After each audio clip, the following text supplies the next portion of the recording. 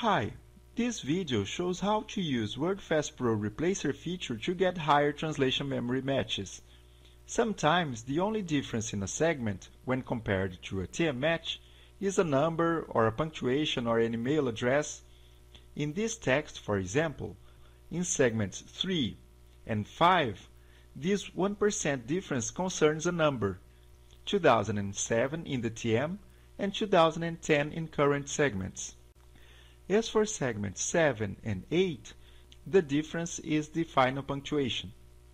If you click on Edit, Preferences, Translation Memory, and check Use Replaceables for higher TM matches, Wordfast Pro will automatically update the item selected here.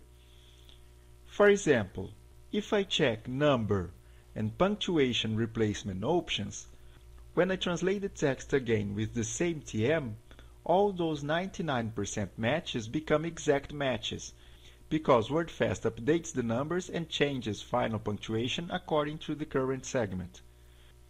On the TM lookup pane, you see that the exact match is displayed with Replacer as username, along with other matches, including the ones without replacement. Now, in this other source text, I have a table in which most cells contain only email addresses and URLs.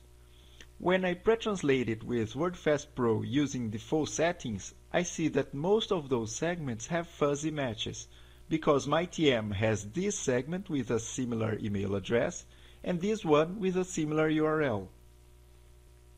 But now, if I open Wordfast Preferences, check the replacement options for URLs and email addresses, and then retranslate the text, all links are updated and segments become exact matches.